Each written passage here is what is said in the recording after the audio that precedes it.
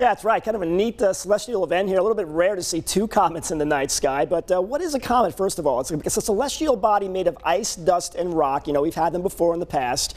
It orbits the sun and is often called a dirty snowball. Yeah, sometimes that term comes out. But as a comet gets closer to the sun, it actually heats up and releases a cloud of gas and dust, which forms a glowing coma, and that long tail, which always points away from the sun. Interesting, right? All right, so we got two to talk about this time. We have Comet Lemmon. That was discovered there back in January, just this year, January 2025, also referred to as C2025A6, and that's going to pass about 55 million miles from the Earth. It's visible in the west-northwest horizon about 1 hour after sunset, if you want to take a look at that. But get to an area where there's some dark skies, use the binoculars or small telescope if you want to see it really well. You can probably see it with the naked eye, but again, it'll be better. Now, the next 5 days is the peak of viewing Comet Lemmon. After that, it starts to dwindle a little bit, so if you want to do it, next few days would be great. We also have Comet SWAN, a second comet, C2025R2, 24 million miles. That was discovered September 2025, and that will be visible in the southwest lower horizon after sunset. Again, binoculars, small telescope recommended.